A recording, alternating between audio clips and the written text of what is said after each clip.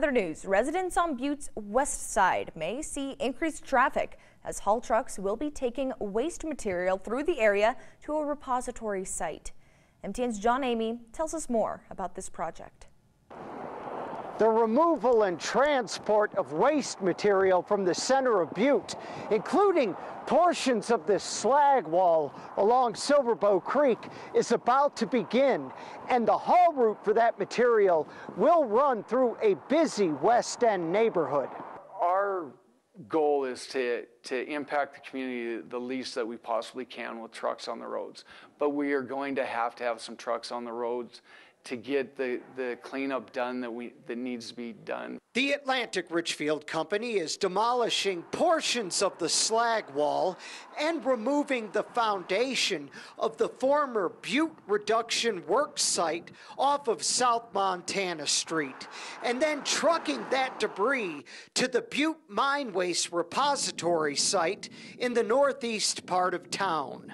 Part of the haul route runs the length of Excelsior Street, which is a large residential area. Some residents are concerned about this. Down at the bottom of the street here we have West Elementary. My granddaughter goes there. I take her there almost every morning.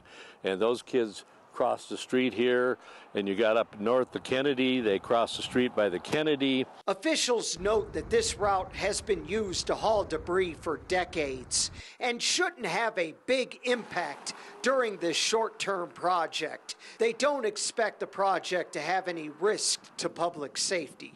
They also have to have water suppression on site to control dust, and then all loads need to be covered during transport. Still, some residents wish they would transport waste to sites outside of city limits.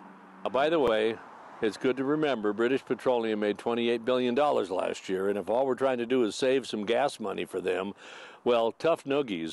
The city notes that this haul route is not going to be used in the upcoming Superfund reclamation project.